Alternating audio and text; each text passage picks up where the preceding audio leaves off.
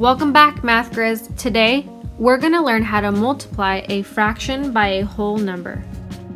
Let's go ahead and start with 6/10 times 3. That simply means 6/10 3 times. 1 time, 2 times, 3 times.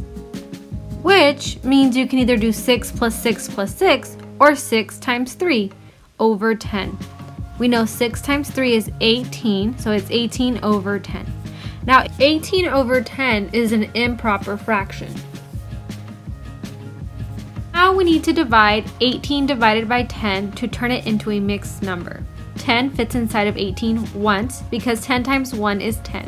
You subtract and get 8. You would have 8/10 because we saw that we had a remainder of 8 and we were working in tenths. So now our improper fraction of 18/10 is actually 1 and 8/10. However, 8/10 can be simplified by dividing the top and the bottom by 2, which gives us 4/5. So our answer is actually 1 whole and 4/5.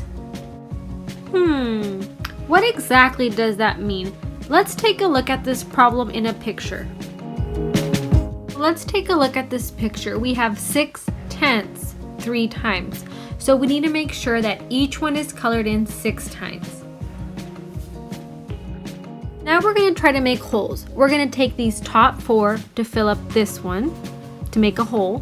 And we're going to take the other 2 and fill up the bottom one. Now we notice that we can make 1 hole, but on the bottom we can only make 8/10. We notice we can simplify by dividing the top and the bottom by 2 and we get 4/5. So our answer is 1 and 4/5. So let's go ahead and try 4 times 2/3. That simply means 2/3 4 times. So now that we have it 4 times, we can add or do 4 times 2 because we had 4 2's over 3. 4 times 2 is 8 over 3.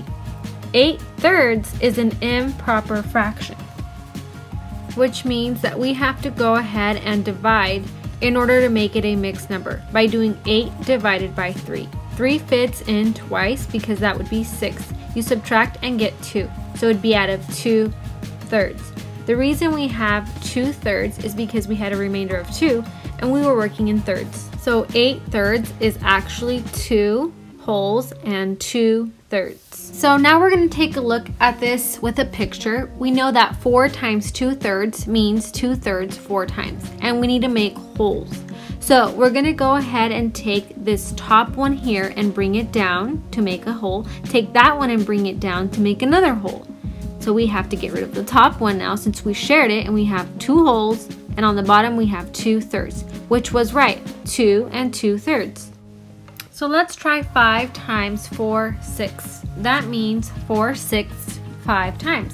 Once, 2 times, 3 times, 4 times, and 5 times. So now we can do 4 plus 4 plus 4 plus 4 plus 4, or we can do 5 times 4, which is going to be 20 over 6. And we know that 20 over 6 is an improper fraction. So we're going to go ahead and have to divide 20 divided by 6. So 20 divided by 6, 6 fits in 3 times because that would be 18. We subtract and get 2, so it would be out of 2, 6. And it's out of 2, 6 because we had a remainder of 2 and we were working in parts of 6. But we're not done. We can simplify 2 6 by dividing the top and the bottom by 2. The top would be a 1 and the bottom would be a 3. So our actual answer is not 3 and 2 6, but 3 and 1/3. So 26 is actually 3 and 1/3.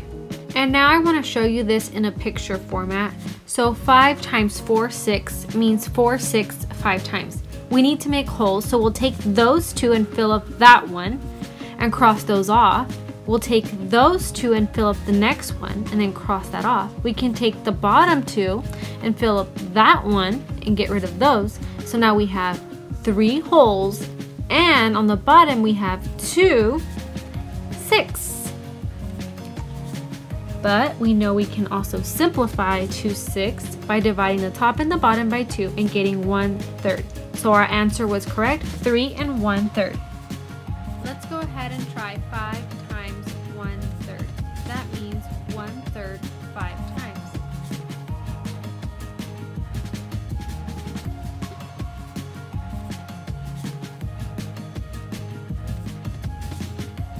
Now we can go ahead and add the tops or multiply.